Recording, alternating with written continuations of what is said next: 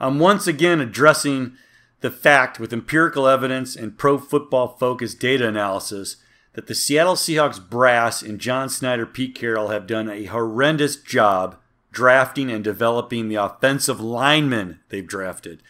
Great early on as a team, terrible offensive linemen. This should finally refute and put an end to this field goals author, Ken Arthur and John Gilbert, these incessant guys that view it as a common misconception, okay? The facts of this YouTube will totally refute any of these little abstract ideas that they have, okay? Let's take a look at what Ken had to say in his article. Once again, addressing the misconception that the Seahawks couldn't properly develop the offensive linemen they drafted. Wrong! This is what the writer wrote into Ask. It seems to be the worst position as far as prospect development goes. Is it all on the previous offensive line coach? We seem to be able to pick guys in later rounds for other positions and develop contributors, but seemingly not so much on the offensive line. Nature of the position that later round OL prospects are all duds. Ding, ding, ding, ding, ding. And then Ken comes back with his wrong statement again. This is not to call out the reader or question. It's a common misconception, but I do believe that it's a misconception and one that I'm afraid I'm a little tired of answering. I don't know what has to be done to get over this gigantic hill because I've written countless articles, tweets debunking this myth. So has John Schneider, and it never goes away. It never goes away because you never debunked it, and it's not a myth. I've got all the empirical evidence and the facts here, and you've never brought one piece of evidence to the table. So one of the reasons why I don't really read field goals anymore. I spent my time on this because I was feeling ill, and it popped up on my phone under the Google site. So here goes. Greatest back seven in NFL history was drafted between 2010 and 2012. All exceeded expectations on here. Not one offensive lineman exceeded expectations. Chancellor, 5th round. Maxwell, 6th round. Sherman, 5th round. KJ Wright, 4th round. Even Earl Thomas in the 1st round of the 14th pick exceeded expectations. Jeremy Lane, 6th round, exceeded expectations. Wagner, 2nd round, and then Russell Wilson. No offensive lineman there because it was garbage. We were able to develop all of these defensive players to build a Super Bowl caliber team. We never did with offensive linemen. Let's go on to 2013, 2014. These two drafts really hurt the Seahawks. 2013-14. 20 guys drafted. No offensive lineman exceeded expectations. In fact, nobody exceeded expectations in 2013-2014. And our offensive line just got bad. So by the time 2015-16 hit around, we were the worst offensive lineman rated by Pro Football Focus in the National Football League. The other year, we were 30th. We'll take a look at it. But look at these numbers in 13 and 14. Nobody panned out. That's the biggest problem. Let's look at 2015 to 2017 on who exceeded expectations and was developed. Chris Carson, 7th round. Jerron Reed, 2nd round. Frank Clark, Tyler Lockett. Offensive linemen, we drafted 7. Not one exceeded expectations. Not one has done anything in the National Football League.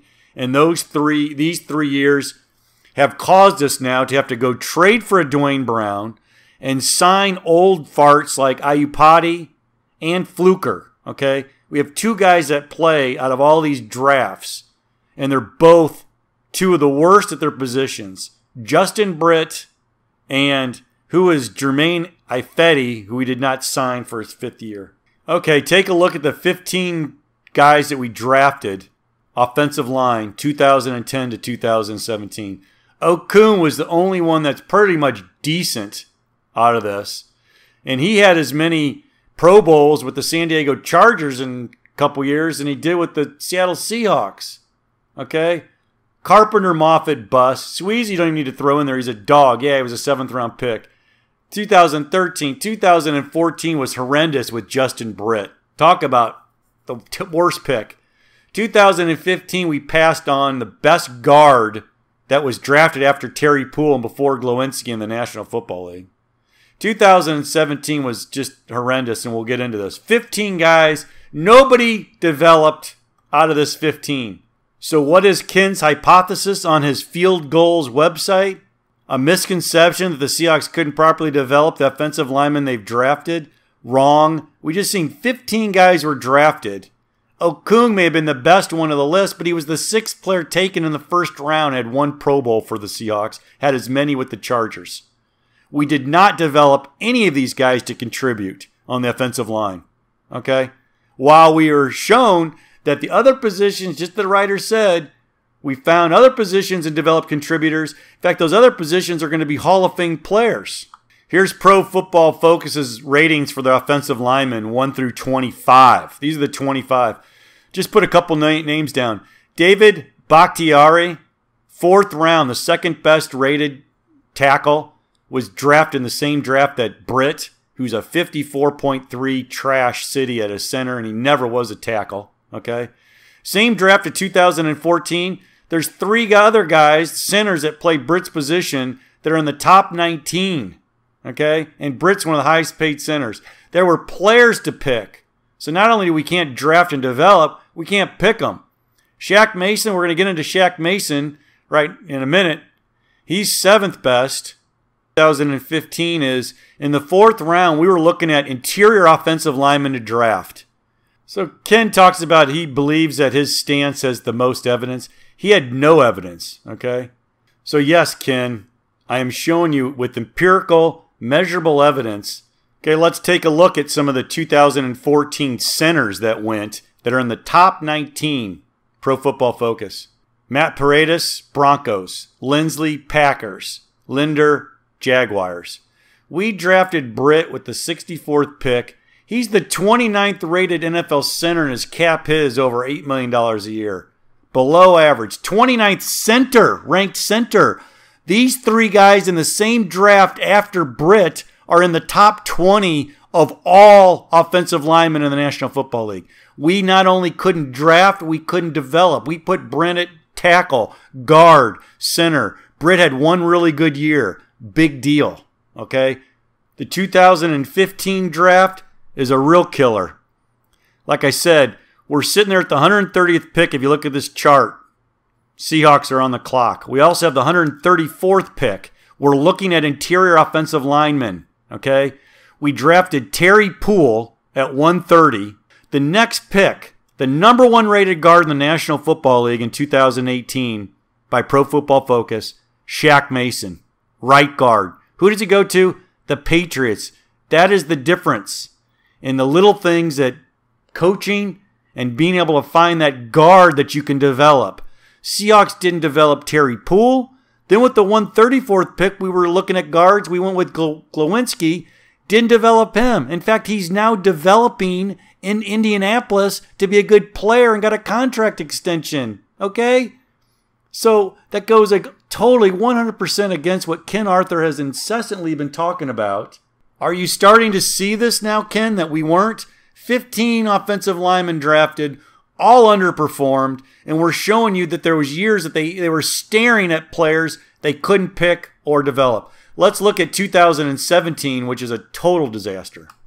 2017 draft, we were drafting 26th. We moved down with the Falcons, okay? And we picked up a 3rd and a 7th. We picked up Delano Hill and Chris Carson. We're sitting in the 31st spot, needing an offensive tackle, okay? What do the Seahawks do? They get cute and drop down into the 2nd round, who we ended up getting Malik McDowell that never played anything. And guess who goes with the next pick to the Saints? The number 1 rated tackle, Ryan Ramczyk of the whole NFL in 2017 as a rookie. Okay? He played both right and left tackle. And we needed a tackle. And we passed on him to drop down to get cute to do all this other stuff with Malik. Okay? Horrendous mistake. And I know that sounds 2020, but let's look at what got worse. Not only did we pass on Ramczyk, who was the 6th rated player in 2018, we drafted Pochik, okay? And the reason why is this versatility that Seattle likes that I've never agreed with. He can play guard, he can play center, he can play right tackle, but he can't play any of them, okay? Deion Dawkins, left tackle for the Bills, went at pick 63 right after that. He's the number 39th tackle at least, above average, got a 69 grade, which is good. Pochik is down at 45.9, which is like ungodly terrible. Look who went in the 64th pick. Carolina was lucky, picked up the right tackle, Taylor Moton. Moton's the number 16th rated tackle, National Football League, 2 years in. And we had a chance to get him too. So not only we passed on Ramczyk, we can't draft and develop offensive linemen. That's the whole point of all this. I don't care all the smoke and mirrors you want to do. John Schneider, Pete Carroll done a fantastic job with this organization. But the offensive linemen, which is the key crux of what we're talking about here, they've been 0 for 15, okay? And they've had opportunities to draft fantastic players. If they had just done anything and picked up, can you imagine if they stayed at 31 and picked up Ramczyk and picked up, instead of Pochik, and drafted Moton? Can you imagine if we had our left tackle and right tackle coming out of the 2017 draft, how stud the Seahawks would be moving forward? Build the defense, get a couple interior guys on the offensive line. This team would be light year ahead. We make too many mistakes in that area, and these are more examples. Ken Arthur, you should be ashamed of your incessant ranting that it's all a misconception. It's not a misconception. Let's take a look where the Seahawks have ranked the data analysis by Pro Football Focus. They do a really good job of detailing players and total units on the offensive line. 2011, we were ranked 29th in the National Football League. Okay? 2012, we were ranked 20th. And yes, Unger had a good season, but he was not drafted by this organization. 2013, again, interior guys, ranked 27th. 2014, we were ranked 19th. And look at Justin Britt, minus 18.5. Total trash. When you start making so many mistakes, this is where it ends up. 2015, we were ranked 30th in the National Football League. 2016, we were dead last. 32 out of 32 teams. Problem is, we couldn't develop players. 2016, Mark Glowinski was the 63rd ranked player at his position. Terry Poole wasn't even on the team. And Shaq Mason with the Patriots now is the number 1 rated guard in the National Football League and just got a 5-year, $50 million extension. 2017, we ranked 27th. Jermaine Ifedi's struggles have continued as he allowed a pressure in every game and at least 3 pressures in 10 games. Furthermore, Ifedi was called for 19 penalties in 16 games, by far the most among all players. Center Justin Britt also took a step back in 2017 following a promising 2016. The 2 guys on offensive line we took first round, second round, and they both step backs, are way below average in the National Football League. We can't draft them. We can't develop them. Worst part is, look at 2018. We ranked 19th. Right above that, it was Carolina. Star of the show was none other than last year's second-round pick, Taylor Moton, who allowed only 4 combined sacks and hits all season. And Taylor was drafted after we took Ethan Pochik with the 58th pick. He can barely get on the field because he stinks. In the 2018 ranking of 19th is great, but look at it was having Dwayne Brown on the blind side for a full year played a big role, but Seattle, also got a career year from DJ Fluker, who allowed only 9 pressures in 10 games at right guard. 2 guys that we didn't draft and develop. We picked DJ Fluker off the scrap heap because he knew our offensive line coach, and we had to trade for Dwayne Brown in October of 2017. And why? Because we didn't draft Ryan Ramczyk that we should have, and we couldn't develop Ethan Pochik, and we passed on Taylor Moton. It's a comedy of errors, okay? Like I said, Pete and John have done a great job, but to even act like Ken Arthur's talking about it's a misconception, it's not a misconception, Ken or John. It's the facts. 15 offensive linemen taken, 0 exceeded expectations, empirical data with my eyes, data analysis by Pro Football Focus. There is nothing more that you need to see, but you're going to see a little bit more. More of your article. Here's some evidence that is constantly ignored and unaddressed when people disparage John Schneider, Tom Cable, and Pete Carroll and the offensive linemen from 2010 on. Blah, blah, blah, blah, blah. Russell Okung, dude, going into his 10th NFL season, a rare accomplishment. He was the 6th pick, and he has as many Pro Bowls with the Chargers as he had in Seattle. He never lived up to his hype. Max Unger wasn't even drafted by this team, okay? It has nothing to do with it. That's totally moot. James Carpenter, the 25th pick, he's a bust. And even his college coach, Nick Saban, laughed at us for taking him in round 1. Okay? So I don't know what you're trying to do with talking about those 3 guys. James Carpenter, first round bust for the Seattle Seahawks. Pro Football Focus 2016. Right there. He actually improved when he went to the Jets. So what does that say? It goes against your point. He didn't develop with Seattle. He was terrible and a bust with Seattle. He actually improved when he went elsewhere. Okay? 2013. The fact that Ryan Seymour and Michael Bowie played in NFL games is somewhat impressive. That's not impressive. You're so full of beep. 2014, they drafted Justin Britt at the end of round 2, which I showed you was a mistake. David Bakhtiari is second best offensive lineman in the National Football League. 3 centers were drafted after Justin Britt that are in the top 20 of rankings of Pro Football Focus offensive linemen. But now you say Justin Britt, he's good? He's one of the highest paid centers? He's not good. He's below average. He's the 29th center. I consider him terrible, but I don't want to show hyperbole. But you calling him good just shows that you are not in tune with the National Football League. Then drafted Garrett Scott in the 6th round, turned out he had heart condition. What are you going to do? Whatever, dude. It's just more moot garbage stuff that you're trying to throw out there that is not evidence. You have not given any evidence or facts or anything on this. None. This is the guy Justin Britt you call good. 3 centers went after him are in the top 19, and then Bakhtiari, the offensive tackle. Britt was drafted as the right tackle. He's below average. He's not good. Look at where good is. It's subjective. It's homerism. It's not being in tune with the actual National Football League and how players on the offensive line are rated. Let me tell you, 0 for 15, okay, is what Schneider and Carroll are. 0 for 15. Let's see what you had to say about Glowinski. Now well paid and starting for the Colts? Yeah, because the Colts are developing him. Even in Seattle, he was fined. No, Glowinski wasn't fined. He was the 63rd ranked player at his position league-wide per PFF. Dude, you're so full of lies, man. You're saying Glowinski was fined in Seattle. He wasn't fined in Seattle. I got facts here. You want empirical evidence and facts? Giving them to you.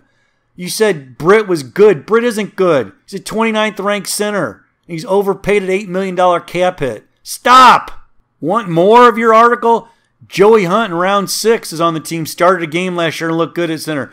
Started a game at center. Dude, you got 6th round centers that are like top of the 20s of all offensive linemen.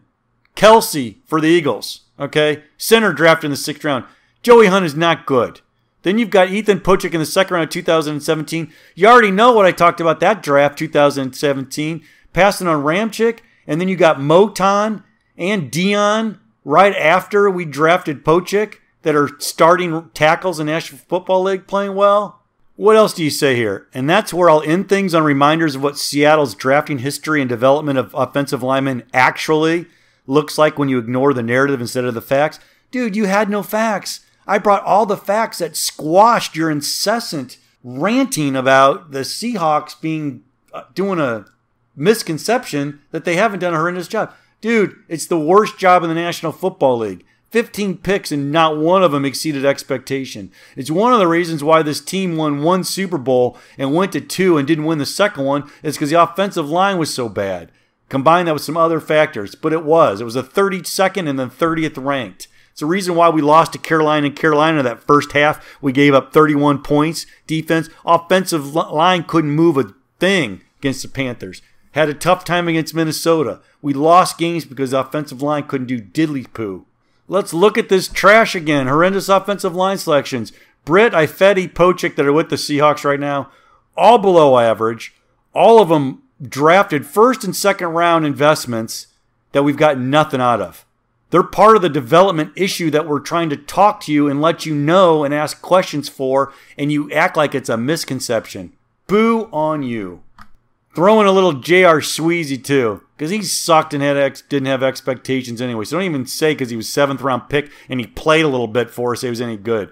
71st rated guard. He sucked. Look at the ratings that he had with us the first go-around before he went to Tampa Bay. Terrible.